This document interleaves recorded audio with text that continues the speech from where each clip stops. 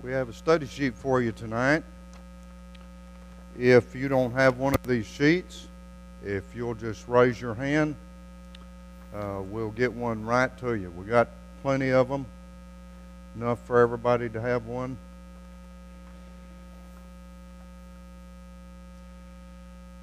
We've been talking about the significance of doctrine. The significance of doctrine in the ministry of Christ. The significance of doctrine in the New Testament. And we have seen the great significance that is placed upon doctrine in the Bible. The word doctrine comes from a Greek word, simply means teaching that which is taught or to teach. Last Sunday evening we looked at the various phrases that are used in the New Testament to describe doctrine. And this, of course, teaches us what is the true nature of doctrine.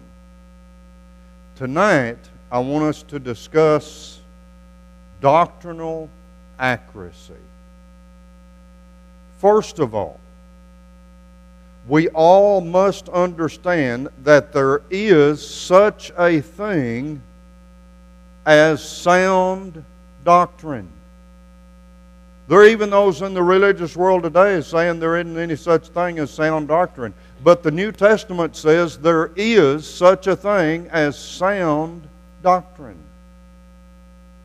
In Titus chapter 1, verse number 5, Paul left a preacher by the name of Titus on the island of Crete.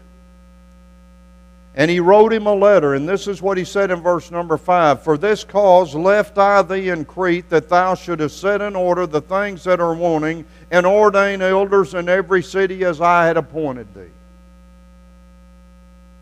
Paul left Titus on the island of Crete because the congregations there were in disarray. They were in disorder. He was to set things in order. One of the first things he was to do is ordain elders in every congregation, in every town that had a congregation, Titus 1:5. Now in verse 6 and following, you'll find out what kind of men he was to select to be elders or to appoint to be elders in these congregations. They were to be men who held fast to the faithful word, so that they could convict and convince those who contradicted sound doctrine, verse 9 through verse 11 of chapter 1. But notice what he said in chapter 2, verse number 1. As he leaves this preacher to do this work among these congregations, he said, But speak thou the things which become sound doctrine. How could anybody say they believe the New Testament and not believe there is sound doctrine? When here, by the inspiration of the Holy Spirit, this preacher is told, you be sure that you speak the things that become sound doctrine. Look in verse number 7. He said to him, In all things showing yourselves a pattern of good works, in doctrine showing uncorrupted sincerity. His doctrine had to be straightforward. It had to be exactly what God directs in His Word. There could be no corruption, no man-made element. He could only teach doctrine that was of a gravity. That means that comes from the God of heaven. He couldn't choose his own doctrine. He had to choose what was given to him by God.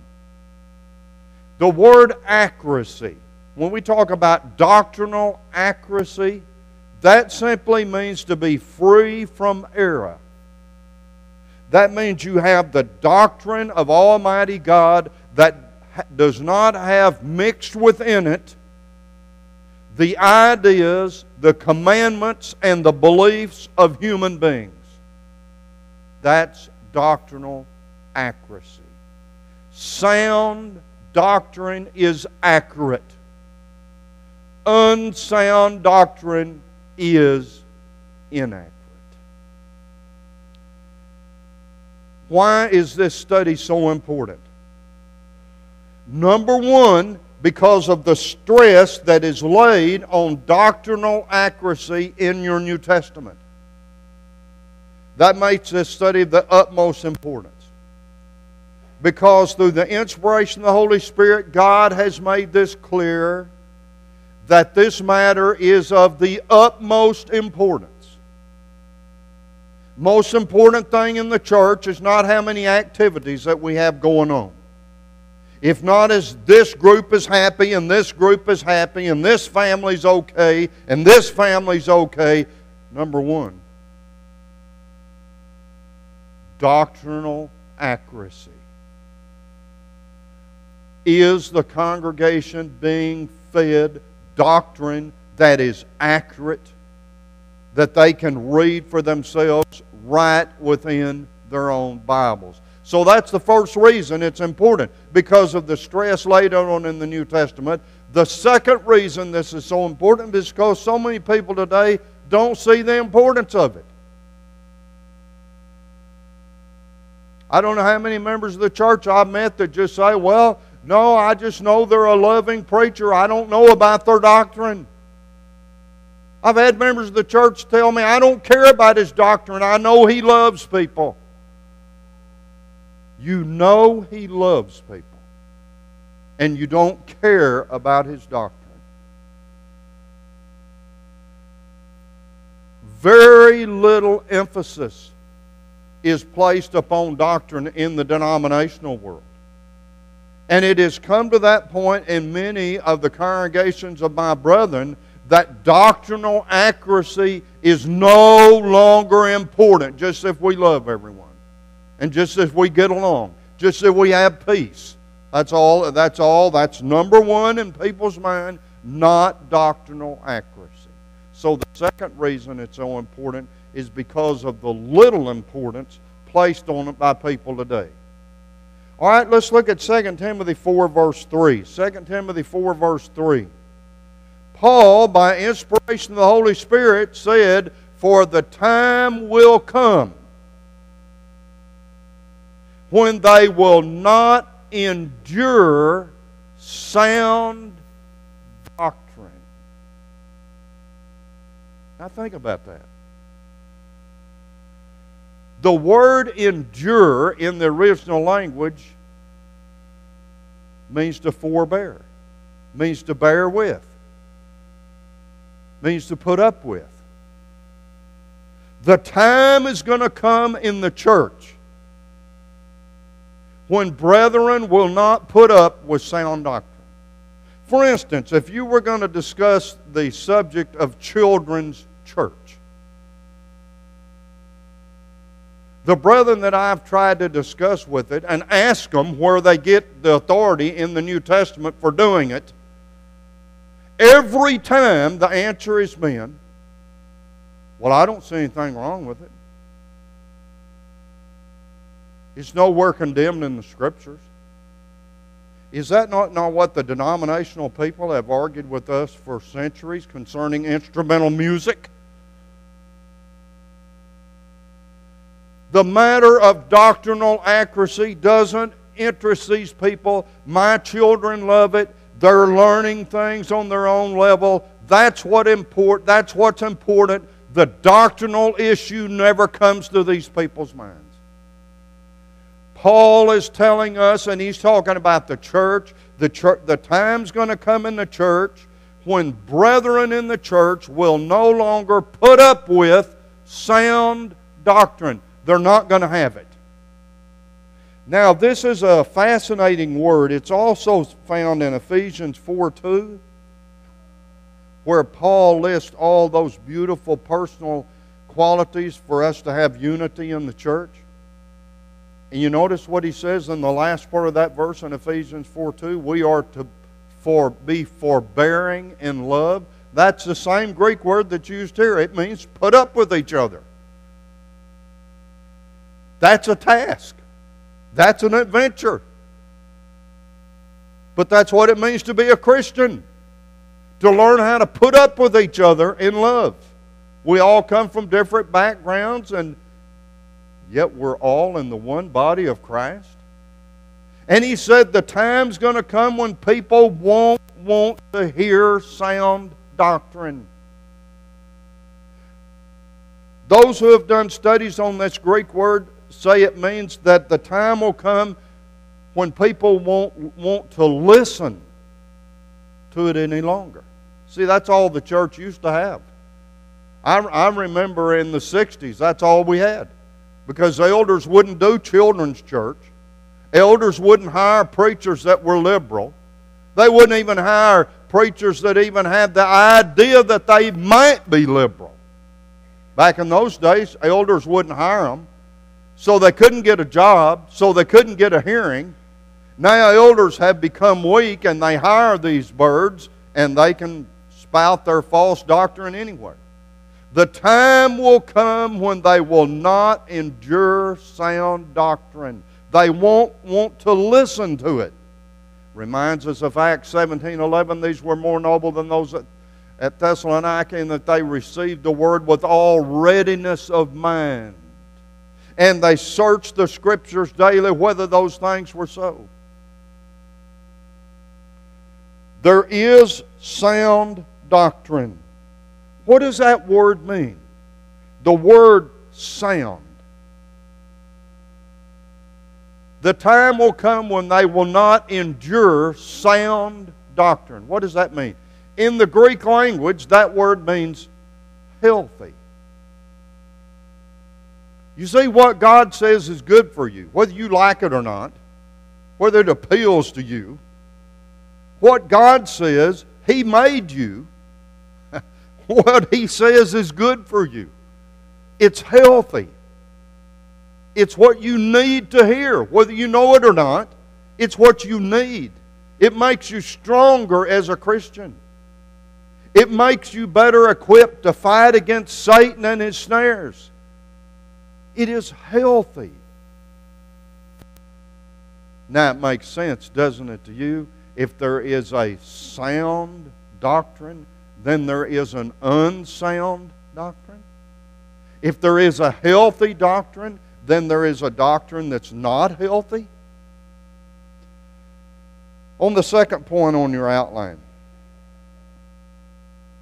there is a different doctrine. That's what the Bible refers to it as. There is a different doctrine. The commandments of men. That's a different doctrine than sound doctrine. In vain do they worship me, teaching for doctrines the commandments of men. Matthew 15, verse 9. In Colossians 2:22, Paul is talking about all these doctrines and commandments of men that come with the religious people, and he said they are all to perish with the using. If you use the commandments of men in your teaching, they're going to perish. The Word of God's going to stand forever, 1 Peter 1:25. But these commandments of men are going to perish. Colossians 2, verse 22. They're not going to last. They come from men. Titus 1:14. You remember Paul left Titus on that island and he warned him about the commandments of men in Titus 1:14? Do you believe what Paul said? Oh, I just love the Bible. Do you love all of it? This is what Paul warned him about. He said, the commandments of men turn people away from the truth. Well, the atheists look at all these churches and all these different doctrines and different names, all teaching different things, and they just laugh. And they say, that's what God brought to earth? God didn't bring that to earth. God didn't bring denominations. Human beings brought in that stuff, not God. 1 Corinthians 14:33, God's not the author of confusion. He didn't bring that to religion. We, human beings, brought that into God's true religion. So when you're talking about a different doctrine, the first thing you got to talk about is the commandments of men. Mark chapter 7, verse 8 and 9. Jesus addressed this very issue. And He says, you lay aside the commandments of God that you may keep your traditions. He said, full well you reject the commandment of God that you may keep your own traditions. Mark 7, 8 and 9. People start doing stuff in a congregation, whether it's children's church or whatever you want to think about, that's brought in, that's not found in the Bible, and they're determined they're going to have it. It doesn't matter if they can find a scripture for it. It doesn't matter if they can defend it. My children like it. My grandchildren like it. I don't see anything wrong with it. So they bring in these traditions that are not found in the Bible, and before you know it, Jesus says right here, they're going to reject the commandment of God so they can do what they want to do. Mark 7, verse 8 and 9. So you have the traditions of men contrasted with the doctrines of God. Destructive heresy. That's what God calls it. It's not very merciful, is it? Destructive heresy. Say, HD, you're too hard on it. Look what God says. It's what God says about it, not what HD thinks. 2 Peter 2.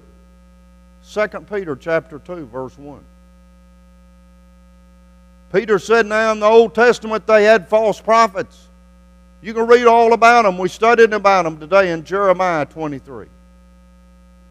In the Old Testament they had false prophets, and he says to the church, and there will be false teachers among you, this is the church, who shall privily bring in damnable heresies.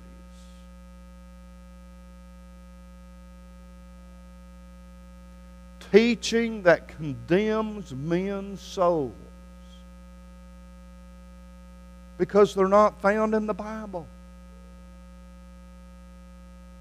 Say, well, I don't see anything so harmful about children's church, the 70 AD theory, the direct operation of the Holy Spirit.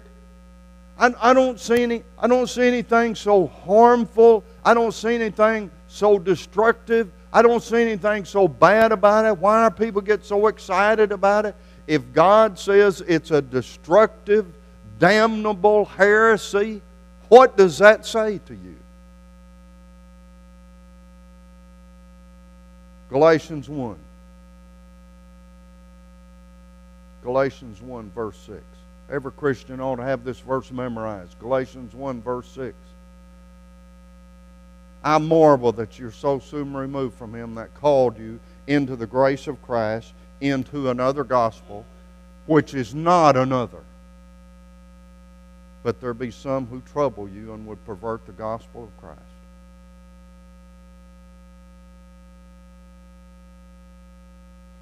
There's other gospels out there. He said there's not really another one. There's not another one that God accepts.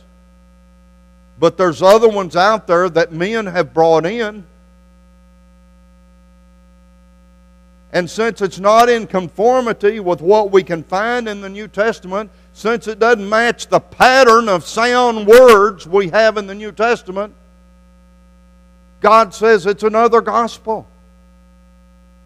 Now think about this, Romans 1:16. The gospel is God's power to save your soul. You bring in another gospel. I don't care how excited, how charismatic, how wonderful, and how much you love them. You bring in another gospel. Your soul cannot be saved. There's only one gospel that can save your soul. That's the one you can read about in the pages of the New Testament. Any other one can't. So it's called another gospel. 2 Timothy 2:16, I like this one. It's called profane babblings.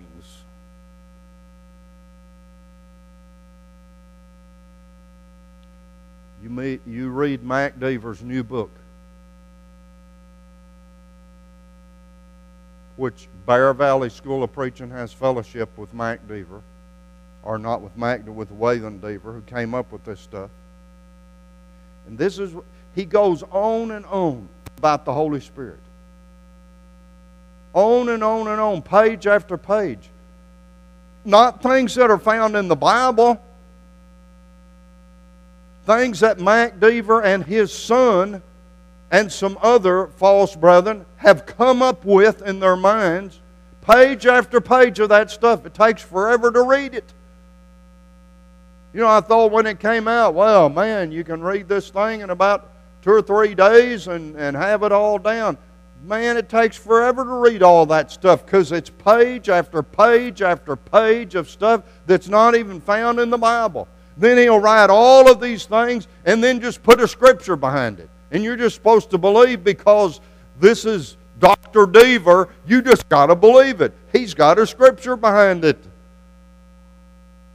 Vain and profane babblings.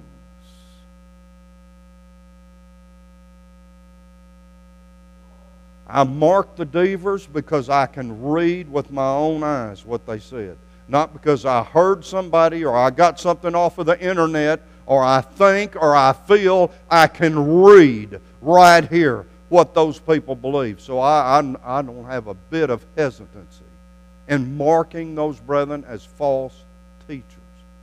Now, if somebody just told me, well, I think they believe this, or it's a pretty good idea because they hang around this group and this group, I wouldn't get up and mark them.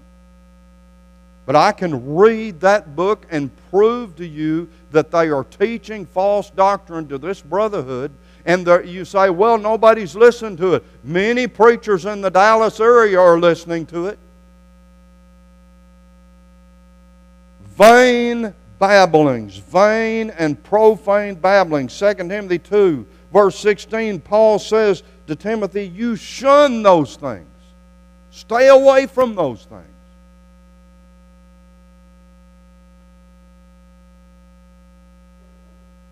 1 Timothy 4:1. Here's a startling passage. The Spirit speaketh expressly. That means plain. It's clear. It's not hard to understand. What's the Spirit say that's so clear and plain? That in the latter times some shall depart from the faith, giving heed to seducing spirits and doctrines of devils. You see, God has no mercy on false doctrine. He's not going to just say, well, you know, these brethren did the best they could. They just didn't know any better. They have the same New Testament I have. They can read as well, probably better than I can. So why shouldn't they know? Doctrines of devils. God has no mercy toward these false doctrines. God is not sympathetic toward it like we are. He hates it. God hates false doctrine. So these are the different terms that all of these different doctrines are called that you can read about in your Bible. And it helps you to understand the very nature of these false doctrines. Now, in Romans 16, 17, and 18, Paul made a command to the church at Rome. He commanded them, marked them, which caused divisions and offenses contrary to the doctrine. See, it's got to contradict the doctrine. contrary to the doctrine which you have heard, and avoid them. You believe that part of the Bible? You think that part of the Bible's love and mercy? You just kind of ignore that part? That's a command of God, just like baptism, just like taking the Lord's Supper. Mark them. Some churches have never marked anybody and never would. They're too full of love and pity. And yet God says to do it. Mark those who cause divisions and offenses contrary to the doctrine which you've learned, and avoid them. Now in 2 Timothy 2 verse 18, here's an example of Romans 16, 17, and 18. Here's an example of it. He calls out their name. Hymenaeus and Philetus. Can you imagine that? Can you imagine HD got up there and called out Waylon Deaver, Mac Deaver? Can you believe that? Called out people believes in children's church. Can you believe we do that here?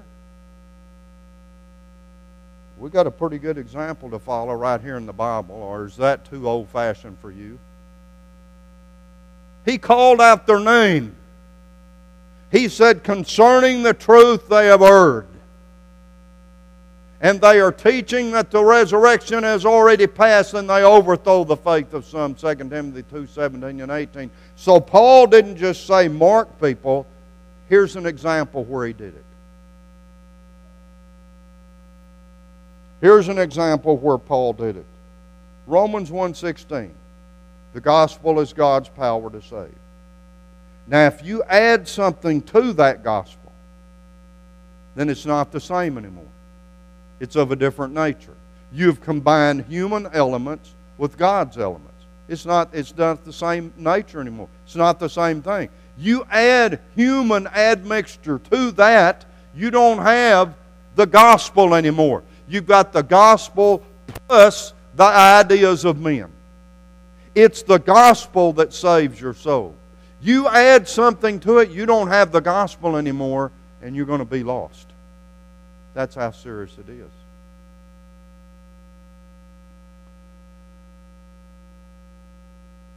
Romans 6:17. These people were saved because they obeyed the right doctrine. Matthew 21:25. Jesus said, the baptism of John, is it from heaven or is it from men? Every practice in the church, just start with any of them that's coming up right now. Every practice that's coming up. Well, what about this, HD? What about this? Is it okay to do this? Is it okay to have a choir? Is this okay? Is this okay? I think it makes our worship better. Better in whose sight? Every religious practice, we can ask this question in Matthew 21:25. We can ask the question, is it from heaven or is it from men? What you practice, where you worship, can you find it in the New Testament where they did that? Well, no, but I don't think anything's wrong. I ask you, could you find it in your New Testament? Is it from heaven? Is it from men? Any doctrine, you can ask that question. Sprinkling, pouring, any kind of doctrine you want to think about, you can ask that question. Is a person saved before they're baptized? Is a person saved by saying the sinner's prayer? Can you find the sinner's prayer in the Bible? Show it to me. Is it from heaven or is it from men? I'm telling you, the Bible says that you have to repent of your sins and be immersed in water to have your sins forgiven. And when somebody tells you you can do less than that and still be saved, you ask yourself, is that from heaven or is that from men? Acts 2:38 will answer your question. If you would obey the genuine gospel, you can do that now.